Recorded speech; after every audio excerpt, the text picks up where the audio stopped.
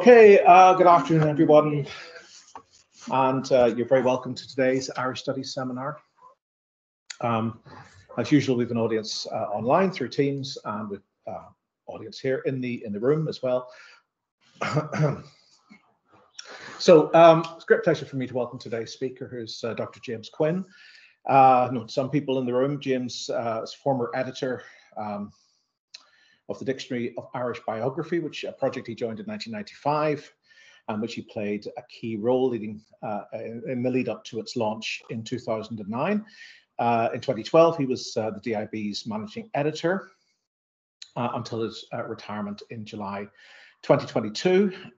He's written more than 270 entries for the dictionary, and also written more kind of long-form biographical studies of well-known Irish nationalist figures, including the United Irishman, Thomas Russell, in 2002, and the Young Irelander, John Mitchell, in 2008. He's also published a study of the writings of the Young Irelanders, Young Ireland, and the Writing of Irish History in 2015. And James' most recent book is a study of association football in Ireland, No Foreign Game, Association Football, and the Making of Irish Identities, published by Irish Academic Press in 2023. It's very accessible and a very impressive study of not just of the kind of sporting history of football in Ireland, but also of its relationship with political and national identities. And that's the subject he's going to speak to us about today, specifically the issue of Irish soccer and the rhetoric of unity, 1973 to 93. Where did it all go wrong? So, James, very welcome. Thank you, Peter. Thanks for all that. And thank you all for coming here on this beautiful spring afternoon. It's quite a while since I've been in Queen, so it's nice to be back here again. So thank you to the Institute of Irish Studies and to Peter for the invitation to speak.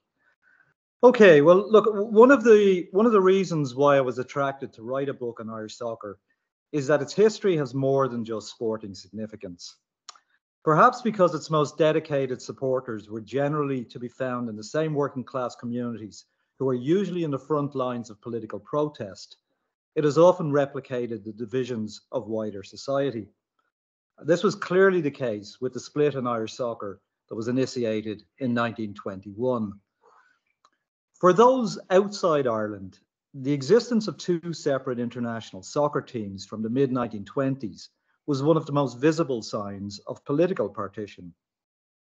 Foreign observers, who mostly had only a vague understanding of the precise level of national sovereignty of the Irish Free State, gained a greater appreciation of its political independence when they saw its football team play against continental powers such as Italy, Hungary, and Germany in the interwar period. In contrast, the IFA senior team concentrated almost solely on the British Championship and did not play a full international against continental opposition until 1951. All too often, the partition of Irish soccer is seen as a lamentable and avoidable development that disadvantaged both parties and cried out for resolution. What is rather less appreciated is that by freeing the FAI from the dominance of the UK football associations, it also offered considerable opportunities for national self-assertion. The fact that the FAI team was able to participate in the earliest FIFA competitions was of real importance in securing greater official recognition for a sport regarded by some in government and state bodies as at odds with the Gaelic ethos of an independent Ireland. Some of the official distaste or indifference towards soccer eased when the FAI demonstrated that its national team could fly the flag for the new state and alert the rest of Europe to the fact that it was a genuinely independent polity, separate from the UK. As was often the case in politics, the exercise of sovereignty took precedence over the constraints and compromises of unity. For the Belfast-based IFA, to an even greater extent, unity was never the first item on its agenda. It viewed the FAI as an illegal secessionist body and assumed that, starved of international recognition and competition, it would in time come to its senses and seek reunification. The IFA's international status was not seriously affected by the secession. Its close links with the other UK associations continued, and it participated annually in the British Championship, which it regarded as the world's most prestigious competition. Furthermore, its international team was in no way weakened by the split, and until 1950 included players born in the 26 counties as before. Now, given the mixed fortunes of both teams after 1950, it was not surprising that some players, supporters, and journalists argued that it made sense to combine the playing resources of two small countries who often struggled to compete at international level. Even when Northern Ireland qualified for the 1958 World Cup and reached the quarterfinals, some wondered just how far the team might have gone had they been able to call on talented FAI internationals such as Noel Cantwell, Charlie Hurley, and Dermot Curtis. Such calls continued throughout the 1960s and early 70s, when it often appeared that each team was short of 4 or 5 players of genuine international standard, and merging their resources would enable them to field a truly competitive international 11. Politics too played its part.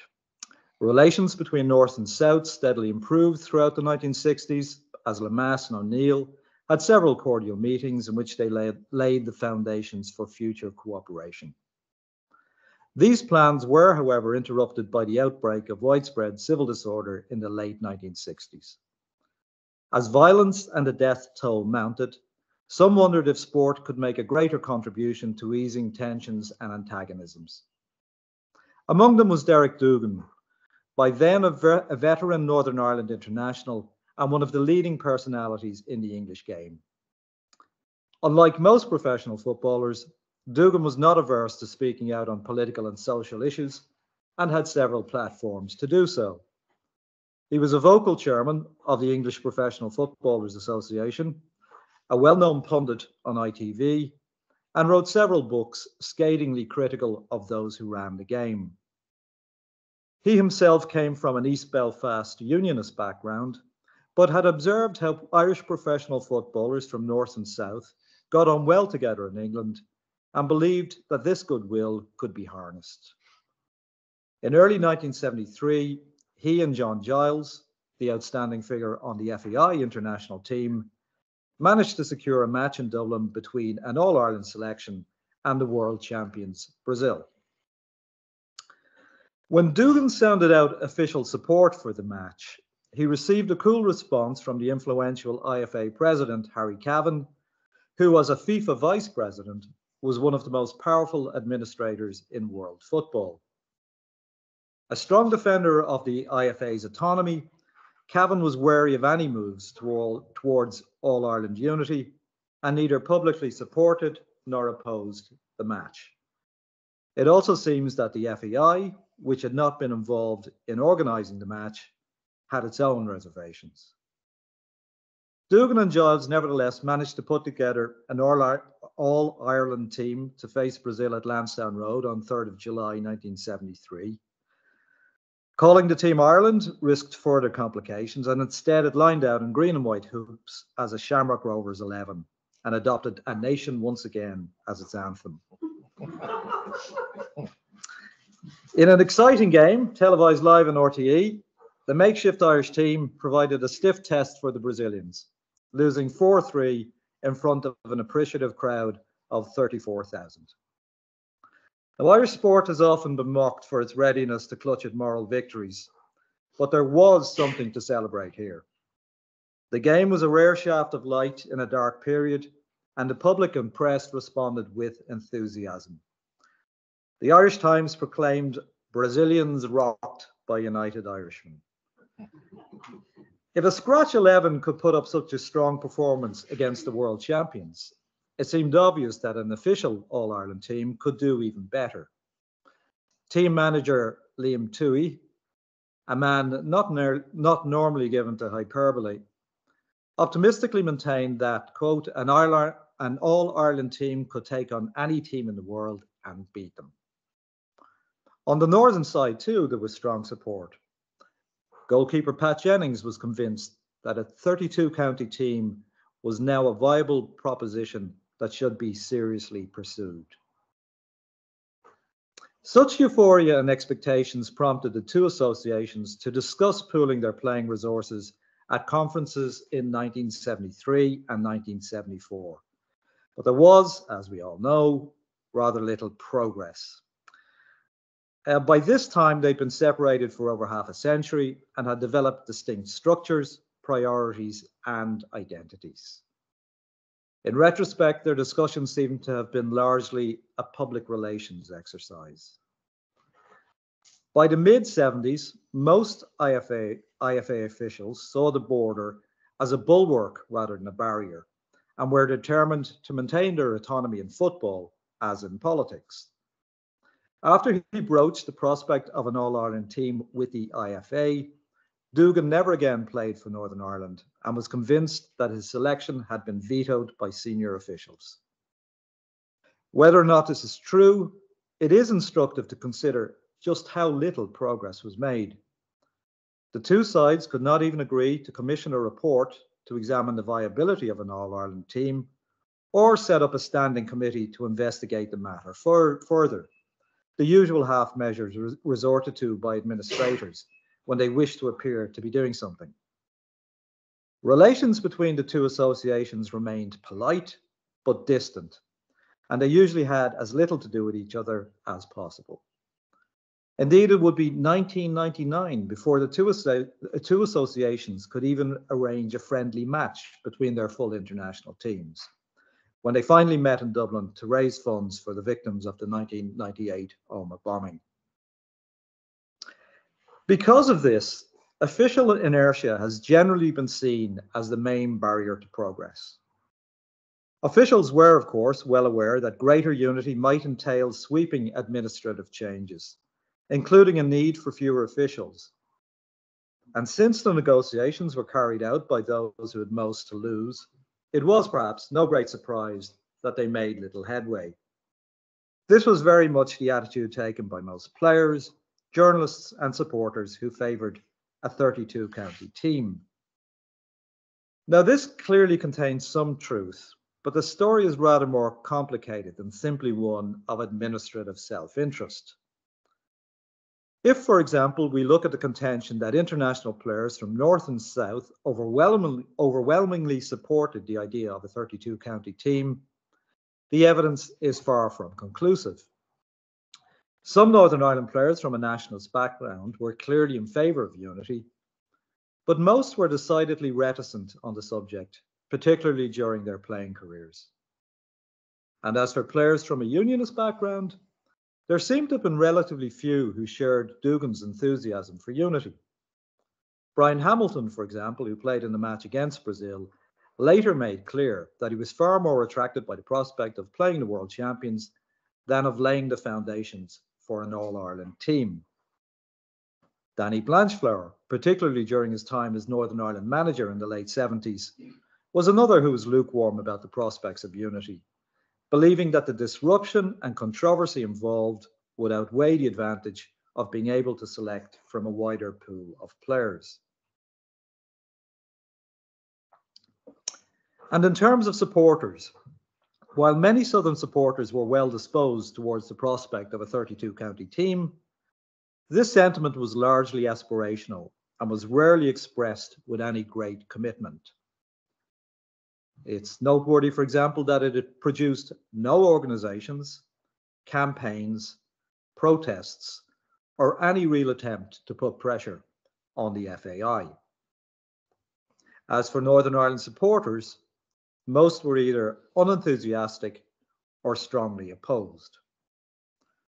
Harry Cavan put it bluntly when tentative negotiations with the FAI broke down in 1980, declaring that, quote, "The plain truth of the matter is that the people of Northern Ireland do not want an All-Ireland team, and we are acting on their behalf."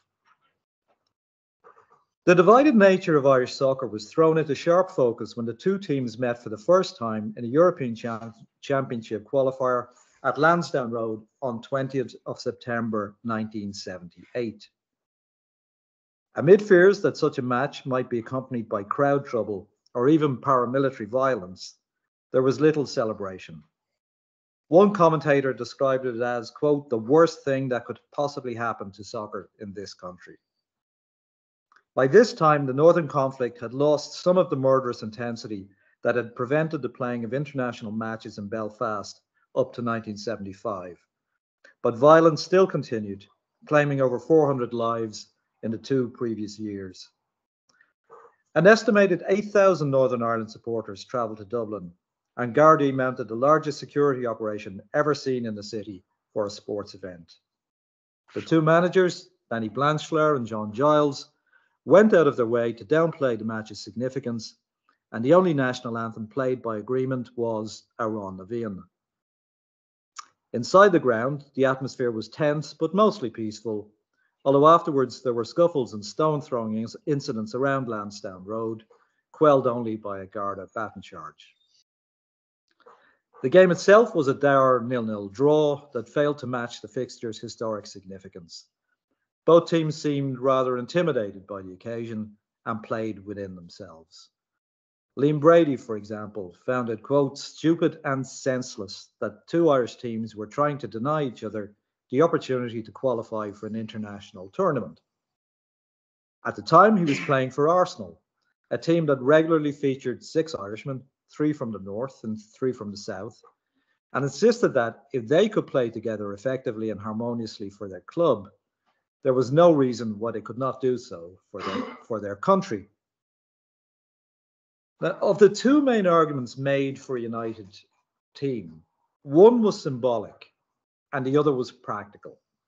The symbolic argument was that the political differences between Irishmen could be eased by fielding a team that represented the entire island. This was an argument never likely to cut much ice with Unionists, who had little interest in cross-border symbols of unity or saw them as the thin end of the United Ireland wedge. The practical argument was perhaps more promising. By pooling their resources, these 2 small, underachieving soccer nations would produce a stronger team that could qualify more readily for international tournaments and give both sets of supporters something to cheer about. After all, at the IFA's annual meeting in 1979, even Harry Cavan surprised his colleagues by declaring that having, quote, 2 teams in a small country like this was nonsensical.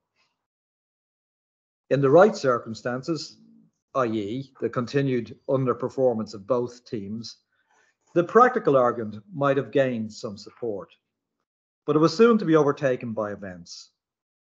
In March 1980, Billy Bingham became Northern Ireland manager for the 2nd time and would remain in charge for the next 13 years. Under his leadership, the team enjoyed its greatest period of sustained success, winning the British Championship outright in 1980 and 84 and qualifying for the 1982 and 86 World Cups. During the 82 tournament in Spain, the team performed well above expectations, beating the host country, advancing into the 2nd round, and generally impressing observers with their team spirit and attacking football. 4 years later, they qualified again, and although they could not quite repeat the heroics of 82, they still performed creditably.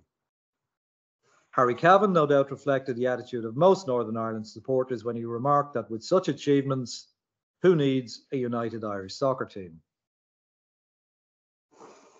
Well, when he made that remark, the answer from many players and supporters south of the border could well have been, we do.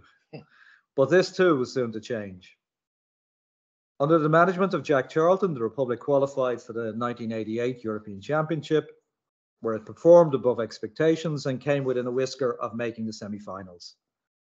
It soon built on this achievement and went on to emulate Northern Ireland by qualifying for successive World Cups in 1990 and 94, reaching the quarterfinals in the former and the 2nd round in the latter. In doing so, the team inspired unprecedented levels of communal pride and celebration and a level of enthusiastic national solidarity probably never seen before in the history of the Irish state. Now, as we all know, to qualify for the 94 tournament, the Republic needed to secure at least a draw against Northern Ireland at Windsor Park on 17th of November 1993. in what would prove to be one of the most notorious matches ever played on Irish soil. This provided a vivid illustration of the game's capacity to unleash pent-up tensions and deep-seated tribalism, and for many Southerners contrasted sharply with the joyful celebrations associated with the Republic's previous success. It was a fixture that could not have come at a worse time. Peace negotiations by John Hume, Gerry Adams, and the British and Irish governments were moving towards a conclusion, aggravating long-standing unionist fears that the British government might abandon them. While the negotiations proceeded, so too did the violence. The year had already seen dozens of killings when on Saturday, 23rd of October, the IRA exploded a bomb at a fish shop on the Shankill Road and killed 10 people.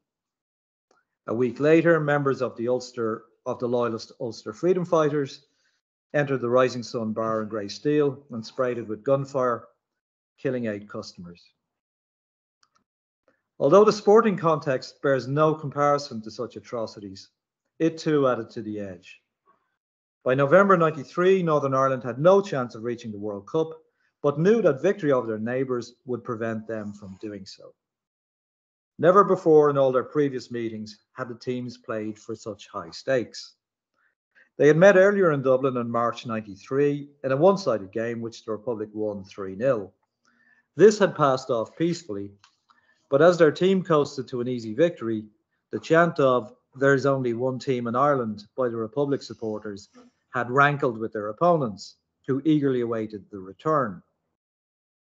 Billy Bingham made little secret of the fact that he'd been hurt by the defeat, boldly stating, "I want revenge for it," and stoking tensions by describing the Republic's team as full of mercenaries.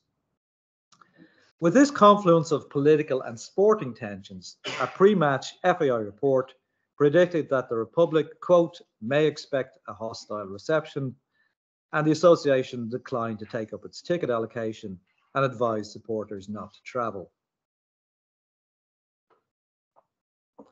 The match attracted an attendance of 10,000 supporters, policed by about 1,000 RUC officers.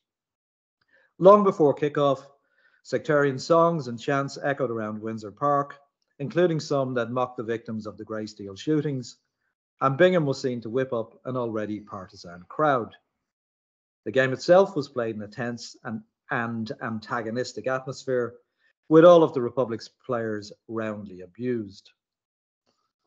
Even though the game ended in a draw that allowed the Republic to equal Northern Ireland's achievement and qualify for successive World Cups, celebrations were muted. The Republic's players and few supporters present were taken aback at the level of hostility experienced. The Irish News described it as, quote, "a night of shame for Irish soccer," while another paper reported that the game, quote, "laid bare for 90 minutes or so the horrible undercurrents of poisonous sectarian emotions that have been tearing at Northern Ireland for generations." It was a deeply depressing night for most Irish soccer supporters and is generally remembered as the nadir in sporting relations between North and South. However, I think it would be a mistake to see it as defining the complex relationship that existed between the two Irish football communities for over 70 years. Throughout that time, their attitudes to each other had often been ambivalent, mutable, and contradictory, and even at times reasonably friendly. The intensity of the bigotry expressed on that November night was very much of its own time and place, stoked by a combustible mixture of sporting rivalry, ethno-sectarian animosity, and fearful political uncertainty. Any narrative that would see the prospects of unity in Irish soccer looming large in 1973, before finally succumbing to a fatal blow 20 years later, would be a simplistic one. Rather, I think it's the case that both the optimism of 1973 and the disillusionment of 1993 owed more to ephemeral emotion than to hard fact. With the Republic's successes of 1988 to 1990, calls for an All-Ireland team had already grown much fainter long before the Windsor Park match. and were usually given voice by politicians or well-meaning observers who had only a passing interest or understanding of the game. These years also saw increasing numbers of Northern nationalists supporting the Republic's team, some undoubtedly with reservations, but they still formed a vocal and committed element in the team's following. In the years that followed, partly in keeping with the rather more permissive attitude to national identity enshrined in the Good Friday Agreement, increasing numbers of players from nationalist backgrounds born in Northern Ireland began to play for the Republic. In 2007, Darren Gibson became the first player born in Northern Ireland to play for the Republic since 1946, and in subsequent years, he was joined by others such as Mark Wilson, James McLean, and Shane Duffy. The effect of this has been to provide Northern nationalists with a team they can more readily support and dilute calls for a merger between the IFA and FAI within that community. No other sport mirrors political developments quite like soccer in Ireland. In both, some see partition as a natural development that reflects divided allegiances, while others see it as a lamentable aberration that further entrenches division and argue that unity is a natural and sensible solution that can be achieved through negotiation and goodwill. Such optimism has, however, sometimes shaded into wishful thinking, with a tendency to gloss over the divisions that prompted the split in the first place. The decision of the Leinster FA to secede from the IFA in 1921 was no opportunistic tantrum, but one based on deep-seated differences, some sporting, others political and cultural. Chief among them was national identity. The Leinster FA believed that the IFA essentially represented a British rather than an Irish national identity, and this was something they were unwilling to accept at a time when separatist nationalism had widespread public support in most of Ireland. And if nationalists initiated the split, its logic was soon accepted by unionists, and it remained solidly in place because it offered both sides opportunities for national self-assertion that would probably have torn all island structures apart. During the unity negotiations of the 1970s, this, it seems, was far more readily accepted by Northerners than by Southerners. The former often despairing of the attitude that unity could be decreed without taking into account the bitter divisions in Northern Ireland and on the island as a whole. By the 1970s, it was also the fact that the main interest groups in Irish soccer were generally content with the status quo. Chief among them were the two main domestic leagues and their senior clubs, North and South, even if, in comparison with the national associations, the domestic leagues had at least kept open lines of communication with regular representative matches. In the absence of international fixtures, these interleague contests were eagerly anticipated, and the first at Dalymount Park in March 1926 was attended by 18,000 spectators. During the Second World War, the two leagues met 11 times, sometimes attracting crowds of over 30,000. A generally friendly spirit prevailed during these games, with the fact that the teams represented different leagues rather than different states, toning down their national significance. They met regularly thereafter, usually at least once a year until 1970, when the Troubles intervened. Resumed in the 1980s and 90s, they sparked little interest, and the last of their 60 matches was played on the 1st of November year 2000 before a mere 350 spectators at Terryland Park in Galway. The history of cross-border club competitions has been similarly fitful, but perhaps retains greater potential for future cooperation between North and South. The situation in soccer can seem so anomalous because Ireland is represented by a single national team in most other sports. Advocates of unity particularly invoke the example of rugby, arguing that if rugby can successfully field a team that straddles two jurisdictions, then there is no reason that soccer cannot do the same. The history of soccer and rugby in Ireland are, though, rather different. with significant variations between most of those who played, watched, and ran the two games. For the first half century or so of its existence, most of the leading officials of the IRFU, North and South, were upper class, Protestant, often Protestant and Unionist. It was broadly accepted that the IRFU's headquarters should be in Dublin and that international matches be played at the Union's spacious stadium at Lansdowne Road.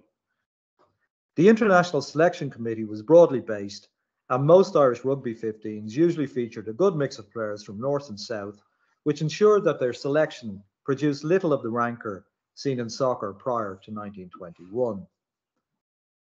It also helped that the IRFU's main all-island focus was on the national team.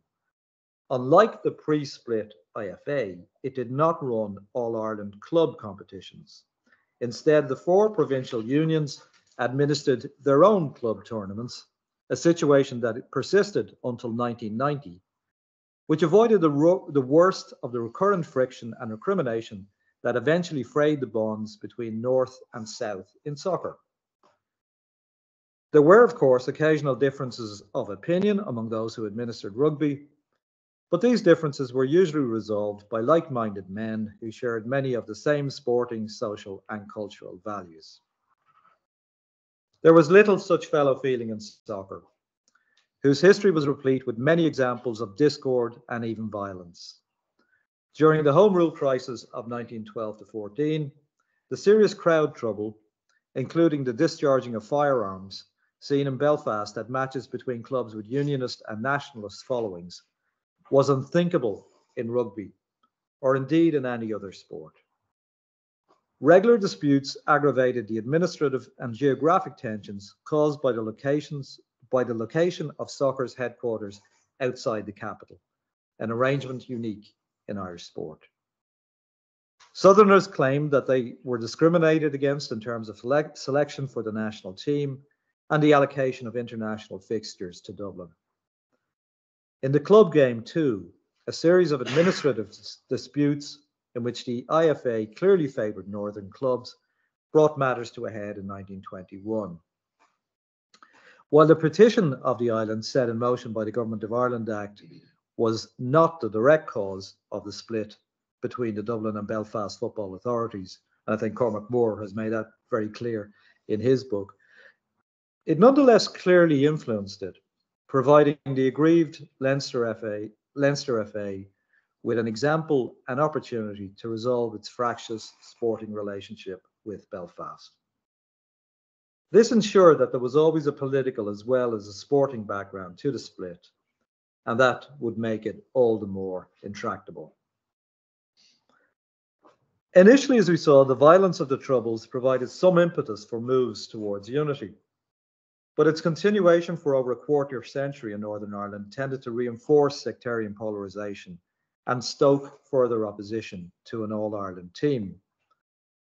While the 1998 Belfast Agreement sought to provide a basis for political cooperation, it reflected the uneasy compromises and entrenched differences of Northern society, rather than any newfound unity. Trust between political opponents remained in short supply, and cooperation was fitful and easily derailed. And I probably could have used the present tense there, is fitful and easily derailed. Working class Protestants in particular believed that they were steadily losing ground to nationalists and felt increasingly alienated. In an uncertain political landscape, supporting a Northern Ireland football team whose symbols and culture reflected a solely British identity was of central importance to those who wished to maintain Northern Ireland's autonomy. And celebration of the team's achievements as a doughty underdog featured widely on murals and in other representations of Protestant unionist culture. Well, as for the future, creating an All-Ireland team without committed support from followers of both current teams would invite a whole new range of problems. Even if the likely difficulties over contested symbols such as flags and anthems could be overcome, and it should be borne in mind that these symbols are invested in a sporting context with an even greater emotional charge than usual, it is likely that fault lines would remain and come strongly to the fore if the team's fortunes suffered. It is worth remembering that selecting a team from both sides of the border was never a guarantee of success. In 1948 to 49, the last 2 years when this was done, the team's record was played 6, lost 6, scored 8, and conceded 30. Some commentators have suggested that unity in Irish football can only come about after a political solution to partition. And in recent years, demographic and political changes have given heart to those who aspire to a united Ireland. However, although the structures of soccer are clearly influenced by the wider political context, they do not necessarily depend on it. There is no guarantee that a political solution to Irish unity, which perhaps would involve some kind of federal arrangement, would automatically lead to a 32-county soccer team. As things stand, it would seem that support for the prospect is mostly rather aspirational and half-hearted, while opposition is still strongly entrenched. If it is ever to be realistic, a great deal of work would have to be done to undo the effects of 100 years of partition. During the 1940s, players such as Jackie Carey and Con Martin were sometimes criticised in the South for being mercenary or unpatriotic in turning out for the IFA team. But a case can be made that they were doing more than their absolutist critics, whose rhetoric was that of unity, but whose punctilious actions invariably drove the two sides further apart. As with Irish unity in political, social, and economic matters, the way forward for advocates of Irish soccer unity would seem to be one of starting the courtship rather than making immediate plans for the wedding. Thank you.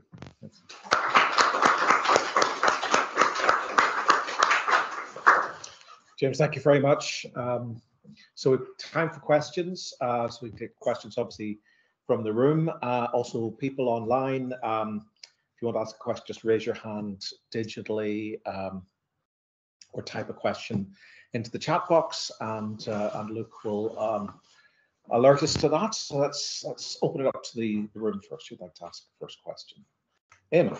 I mean, you used the word mercenary twice, or you quoted it and used twice. Yeah. Which always seems to be an odd term to use in relationship to soccer, because one of the distinctions between it and the other major sporting associations is professionalism. Yeah. Which in its turn is tied to that class issue that you touched on. I wondered if you want to say something a bit more about that. Yeah, I mean, Jackie Carey certainly gave his justification for appearing for Northern Ireland as saying that soccer was his profession, and he would take any opportunity to exercise his profession, and no one would stand in the way. I think there was more to it than that. I think particularly he and Martin were doing their best to keep lines of communication open. They were personally very friendly with a lot of the Northern Ireland players and officials, and they did so. But yeah, I mean, I think it can be. It's a ready jibe, isn't it? When people, you know, and let's be honest, criticism in soccer is not always fair. I mean, so yeah, it's a curious one, and yeah, I think that the most notorious example though is when Billy Bingham used it in '93, and which I think did stoke tension somewhat.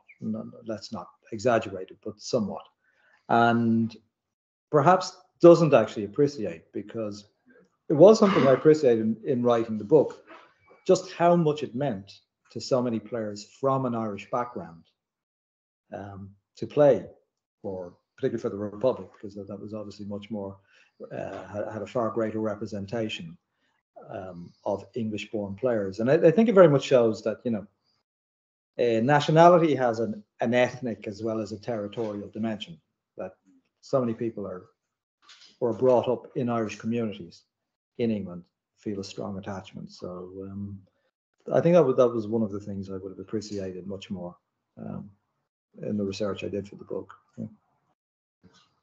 The focus here is obviously mostly on the senior men's team, and I'm just wondering, do we see different things at different levels? Say, for example, was there ever a suggestion of an All-Ireland Olympic team under the Olympic Council of Ireland, or were we just maybe not good enough to even consider that?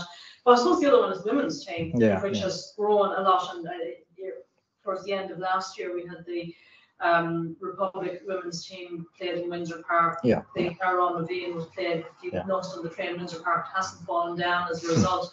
Underage, I know the mercenary thing had something to do with the Republic poaching the underage players that the Northern Ireland had developed. So I'm just wondering if you had a chance to look at other categories of the game outside the men's senior team, and if you saw anything else there. Yeah, I mean, I just say the talk was very much based on the men's senior team. Information on the other areas is I picked that, I think, because it's the most symbolic. You know, it's the one that I think grabs people in the gut in a way. Now, I think that's going to happen in the women's game. It's already happening in the women's game. But in a way, the templates are set really in the 70s, 80s, when international women's football is still grossly underfunded and basically rarely features in the media and so on. I was actually thinking of the mention of the Olympic team. I think is an interesting one. I was actually thinking of that as I was making my way here. That if the IFA and FA wanted to tentatively proceed, that putting together maybe an All-Ireland Olympic team from the Irish League and the League of Ireland might be a way of doing that, without frightening the general horses so much. And in a way that's what I think are the kind of steps that have to be taken, before you can do that. And that step-by-step approach, I think, will probably promise more than, because with the senior men international teams, there's so much baggage and history there, and it's almost with them that's trying to do the most difficult thing first. And so I think some of the points you make there about the Olympic team. The current state of finance and administration in the FAI isn't helping anything either. No, but it's probably it's on the front page of the newspaper. It's not good news. Yeah, and I mean they had an almost existential crisis a few years back. So if you're an IFA official, you're sitting back with your arms folded and saying, "We'll wait till that works out," So I mean, look, the barriers to football unity in this country are immense. When you have two organizations that have been apart for over 100 years, you get that degree of administrative inertia anyway. They are immense. That's why I think that your point about the Olympic team is well made. They're the kind of small steps that maybe they should be looking at. James? Just wondering, you're very interested about obviously national allegiance, as you say, is key to this issue. Just wonder how you react to the idea that actually ownership of a sense of Irishness paradoxically helps solidify the division of football in this island. That the northern team is actually surrounded by Irish iconography. Danny Blanchard managed the team that he still called Ireland in the late 70s. Whilst actually previously an advocate for a UK team and thought about unifying different administrations or different jurisdictions. So just wondering how you think Irish identity fits into the survival of this division. Yeah, I mean, the naming thing is really, really interesting in that people with a generally unionist outlook call their team Ireland until about the 1970s, when the 32 county implications of that start dawning on people, and you get the team being called Northern Ireland. And again, it's symbols though are what you make of them, aren't they? The color green in and of itself doesn't necessarily have to have a massive massive significance. It's what you make of that colour green, you know. And I think I made the point in the talk that, you know, unionism mightn't have initiated the split, but it accepted its logic pretty quickly. And it accepted its logic because it got most of the things it wanted. So it had the attachment to, you know, still the Celtic Cross badge, the Ireland team wearing green shirts. And so it got everything it wanted out of that. So in a way, it could almost diffuse those kind of symbols because they served their own purpose, you know. Jim, great. I wondered more about the interaction between the international game and the club game. You did raise that. You know, one example sprung to mind when you were talking of Linfield and Dock in '79. Yeah. Of course, followed on the murder of Mountbatten. Happenings at the time. And from what you were saying, that maybe was a key juncture. And it would seem that perhaps opinion in the South cooled somewhat, given all the mayhem that surrounded that fixture. Yeah. And then in contrast, I suppose you've got the peace process, post-peace process context of the Setanta Cup. Later on, which seemed to be played in a very good spirit. Linfield again went down to Dublin for the final, no trouble or very little. So maybe this interaction that, you know, a more key aspect to it than perhaps you suggest. Yeah, I actually was going to add something more on the clubs, but I didn't want to get the level of detail in the talk too granular or whatever. Yeah, there's promise there, but at the same time, All Ireland tournaments have come to an end because of crowd trouble as well. And teams tend to lose interest in them after about 3 or 4 years as well. They tend to start off where everyone's a bit curious to see how they're going to measure up, and then they fall away. And yeah, isn't it the main one now would be the Unite, the one promoted by the Unite trade union, where they have the league leaders play each other, you know. But I mean, even those games, they've been, you know, there are banners there to, you know, celebrate the difference, you know. And I think it was Dundalk and Linfield met in match, and so they celebrated the difference by trading sectarian chants and things like that. So you can't become too starry-eyed about it. But again, if we're going to look at baby steps and taking steps, I think that's the way forward, you know, through the club game, maybe uniting the two leagues under a federal structure or something like that. I think that's much more promising than, if you, as I say, going for the great prize of getting the two international teams together. The calendars there are a problem because the Irish, the League of Ireland is a summer game, and the Irish League. Absolutely, There's discussions here to move to summer game as well. That was always an issue with the Setanta Cup, that the League of Ireland teams would be primed. And I think the Northern teams sort of weren't doing as well in it, and same with the European stuff. So I mean, you'd have to even agree on a calendar first. You would, but it's not entirely impossible, you know. It's you know, and I suppose the domestic game seems to be on a bit of an upward curve anyway. So maybe that's just in comparison to the perhaps so, but it seems to be on an upward curve, and I think when it is on an upward curve and standards are improving, then people are more inclined to maybe attend matches between cross-border clubs and see how they measure up against each other and so on, you know.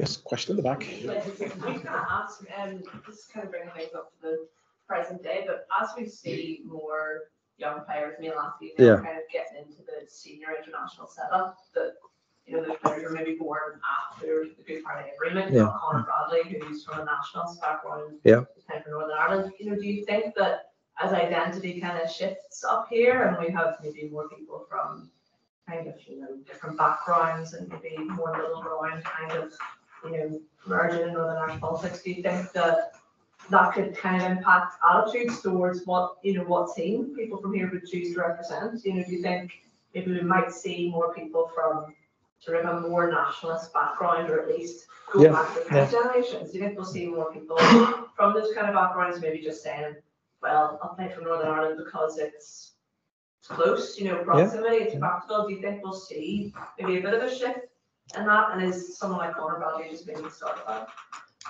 Yeah, I mean, well, players from a nationalist background have always played for Northern Ireland, and often, a lot of them are very proud of it. They're not just doing it because it's, the option available. A lot. So, Conor Bradley is not entirely breaking new ground that way. But no, I think what you say, with so many players who've been born after Good Friday Agreement, I mean, a lot of what they'd be hearing here, I could imagine them just rolling their eyes and thinking, that's all history, and we've no interest in that at all. And I was looking at this even in the book and so on. Say, we all know the growth in the Northern Irish identity that is seen as the hybrid between, you don't declare fully for Irish, you don't declare British, you declare your allegiance to this patch of land. And I was thinking that, I mean, that's a possibility for a much greater upsurge in support for the Northern Ireland team. And I suppose the challenge there would be that the Northern Ireland team is then probably going to come up with symbols that reflect a Northern Ireland identity rather than a British identity. And again, the symbols are the worst part of it, because you can't start on negotiation with the symbols because they carry the greatest emotional charge and so on. But yeah, in answer to your question, I think there would have been a time when it might have been, considered laughable that the Northern Ireland soccer team could be seen as a way of easing cross-community tensions. But I don't think it's laughable now. I think there's definite potential there. Yeah. Trevor? Yes, if only the fans have been born after 1990. Because of course there's still residual ambivalence towards members of the nationalist community. Yeah. Jerry Armstrong, Martin Lane, great heroes. Neil Lennon and Anton Rubin, who unfortunately or unfortunately were playing for Glasgow Celtic. Yeah. The abuse they got. Yeah. And that there's still reverberations of that sort of underlying. Yeah. Not least at the last international match. Yeah. Which was just after the case when Park issue came to foot before again with the immortal, I don't know, you can stick your case with Park, etc. Which doesn't have a second line, by the way. So I was reminded then that there's still an underlying disaffection almost. In some quarters, right? Over the idea of an all-inclusive identity. Yeah, and just when you think it can't get any more complicated, along comes something like Casement Park, to add a whole new layer of complication. That's what the group. Just the interest of balance. I mean, the Neil Lennon thing, of course, well known. What's not talked about so much is the abuse Rangers players receive it when their teams are playing the Republic of Ireland. Yeah. There's a whole list of that. Yeah, no, absolutely. And someone like Pat Fenlon, when he played for Linfield, and he said, he was very cordially received at Linfield, but every time he went back to Dublin, he'd be roundly abused. So it cuts both ways. Question back. I must say, impact you reckon player part will have on the possible countries. And I mean by that, we've seen Darren and Reece playing games for the Republic, but then because of his ambition to be a world star, England, and even Liverpool had a current under 16 player or not. Both, I think it's something Doherty anyway, and he goes from there. And he says, considering he's now 4 years in England, playing for Liverpool Academy, he may choose to play for England. Yeah. So if all players start going for an ambition to play for the countries more likely to win a World Cup, I want impact that. Yeah, I mean, I don't see anything shameful in that. As a professional footballer, you want to play at the top level, and let's be honest, if most players had the choice between playing for the current England team And teams. yeah, and you're able to do so. It's not a difficult choice, and particularly as a professional footballer. I mean, you made the point about mercenaries an easy job, but if you want to play at the top level, and Rice, seems to, and obviously Jack Grealish as well, yeah. Wasn't Grealish a very talented Gaelic footballer and so on, and but I look at it and I can't really blame them, Actually, Harry Kane wasn't Harry Kane eligible as well for the Republic, yeah. Yeah. Jude Bellingham, that's right. Hasn't he got an Irish passport now? That's right, yeah. Yeah, that's right. Yeah, God, if it was Jack's years now, you had the pick of these players now, and again, success attracts, doesn't it? So if you got a better team, you get better players. It seems to be the way it works. Peter, is there any chance that there would be opposition from the international authorities, UEFA? Yeah. So because we're talking as if that's not an issue, and I suppose it goes back to the original anomaly that there's even an England team, because I guess I know it's the same in rugby, again because of the fact that these games were invented in these islands, but I imagine soccer, football, whatever you want to call it, that could be more problematic. And does it set any precedent that the Catalans would love a team? I'm sure. Yeah. So that there might be a reason why FIFA would be very careful about that. They might want to reunite them for that reason because they're the fewer teams then. Since the breakup of Yugoslavia, the more teams than they can put together in the European. Yeah, and I'm sure money would be very decisive for FIFA. But you know what I'm saying is that very much, yeah. With the president's debates about Germany and those kind of things, because that was pretty significant. The fact that they won the World Cup immediately. I don't think there were any East German players. Yeah. But is there any? So we talked all about what's going on in the island. Is there a debate? Yeah, you would. That's relevant. You would obviously have to make sure that your structures had the approval of FIFA. So therefore, if you go for an international team, could you have the strengthening of an international team and separate leagues playing in European competition, for example? I mean, the whole thing would be very fraught. I mean, it could probably be done.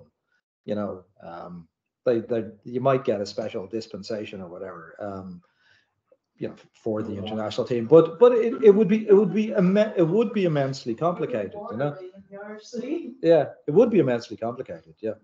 That came up as a final point interest you if you're going to phone me at any point in the last state paper release. They released one on the potential move of Wimbledon to Northern Ireland in 1997-98. And that issue came up of of the interleague rivalry, because you would have had an English Football Association team playing in Irish Football Association territory. Now I know there's precedent with say Cardiff City and things like that, and with Derry City playing in the League of Ireland. But you've not only the international bodies, you've all those rivalries between the local organisations. Well, that file's well worth the read. Okay, right. Yeah, keep my eye out for that too. Look, anything online? Two questions online. So first from Andrew Newby. It's a big question, but how do you see the Casement Park issue playing out when it comes to Good luck with that. Can I just say I don't know. I haven't a clue really. I would just be talking off the top of my head, just speculating. I really don't. Talk about an imbroglio. I don't know. I wish I could. Just reply fair enough. Okay.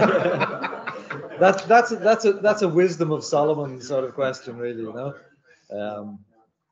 Yeah. Well, I mean, even just the level of opposition in the south, where they see 50 million going to a stadium, and most League of Ireland clubs playing in absolutely appalling stadiums, and so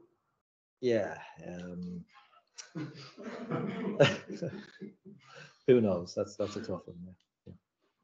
Yeah, and then we had another one from Neil Jago. Greatly enjoyed your book, James. Was the standoff between Derry City FC and the IFA over the Brandywell as a European Cup venue in 1965 of wider political significance? Well, yeah, I think it was, because it, for a lot of Derry fans, it showed that they weren't being treated as well as most other clubs. I mean, it was often said that the Brandywell, you know, it wasn't a stadium of light, but it wasn't a soccer slum either, you know, and that they perfectly could have had European Cup games there. So in building up the level of ill will, if you like, that eventually made Derry leave the league, yes, I mean, I think it certainly did. And again, the terrible memories of what happened to Belfast Celtic are always lurking in the background. So there was an idea, I suppose, among clubs with a largely nationalist following that they weren't getting a fair deal. Great. Any other questions? James? I was just going to say something optimistic, which is lovely. Kind of Euro 2016 in France is this kind of summer two sets of supporters who actually were trying to compete for who could be the most charming, and best behaved. You know, obviously we're still within the divided football islands. You know, that was there's an alternate future. Yeah, absolutely. I think that was cheering for everybody involved. You know. Two teams, we still haven't won much. Yeah, and the way good behaviour has become such a central part almost of the identity of fans like the Irish and the Scots and so on. Yeah, that's an optimistic note, I think. Right. Thank you very much, everyone. Just a reminder that James's new book is No Foreign Game: Association Football and the Making of Irish Identities, published by Irish Academic Press, available in paperback at all good bookstores for a reasonable amount of money. So if today's talk has stimulated your interest in the subject, that's highly recommended. So can we thank James for coming and sharing his research with us today? And then we have a couple more seminars before the Easter break. Next Monday, change of direction. We've got two speakers, Molly Quinn Leach and Emer McHugh, both from Queen's, speaking on different aspects of Shakespeare and Ireland, or actually more specifically Shakespeare and Northern Ireland, the kind of culture of performance and production of Shakespeare in the north, and also Kenneth Branagh and the kind of different dimensions of national identity in Branagh's Shakespeare productions. So that's next Monday at 4:30 in this room. And then one final seminar before the Easter break, Pauline Colombier, who's from the University of Strasbourg in France, speaking on a subject related to her recent book. The title of her presentation is Women and Home Rule, Insights from Fictional and Non-Fictional Sources. So that'll be on the 11th of March, 4:30 in this room as well. Thank you all very much for coming, and hopefully see you at one of those or a later event. Thank you. Thanks, Will.